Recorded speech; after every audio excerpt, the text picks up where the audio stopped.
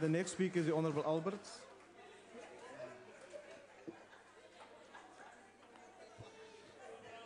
Thank you, House Speaker. House Chairperson and Speaker. Parliament is an important and august institution wherein we, as representatives of various constituencies, have a duty to bring orderly debate and rational thought to bear to properly serve our constituencies as well as those people who did not necessarily vote for us. Unfortunately, this Parliament has since 2009 started to descend into a new creature, not one of noble stature and democracy, but one of disrespect towards each other in general.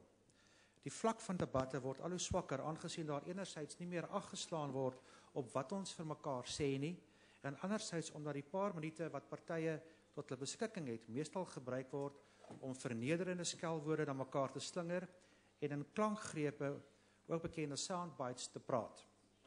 Die feit dat die ANC soveel tyd kry om te praat terwyl ander partye se tyd verskraal word tot 3 minute of minder, dra ook hiertoe by. Dis tyd om die formule waar volgens praattyd ingedeel word meer regverdig te maak. It is disconcerting that the invective among MPs have now escalated from witty soundbites that may even contain some tongue-in-cheek humor to outright name-calling, swearing and threats to individual persons. Acts of overt racism have become the order of the day. This cannot be condoned, and Parliament must rectify its path to bring mutual respect back to the members of Parliament. A further matter that deserves attention is the oversight role of Parliament.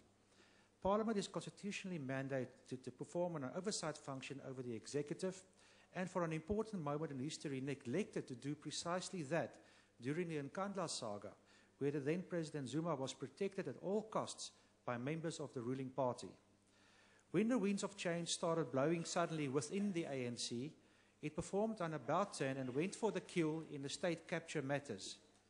We are most certainly in agreement with Parliament's newfound focus on holding the executive to account, but why was it necessary to get to this point via the mechanisms of internal change within the ANC? This is not how Parliament is supposed to function. Nadat ons hierdie kruin bereik het, wil ons 'n beroep doen dat die Parlement op die minste sal bly funksioneer soos nou, maar tog dat daar ook nog meer noukeurig gewerk sal word om die uitvoerende gesag verantwoordbaar te hou. Dit is in die hele land se belang dat parlementslede, selfs al verteenwoordig mens die regerende party, hul verantwoordelikheid in hierdie verband sal besef en nakom.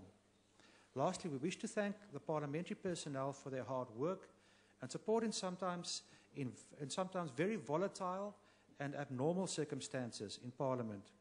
We also wish to advise that no member of Parliament may treat any personnel indifferently or otherwise with disrespect, as this institution cannot function without you.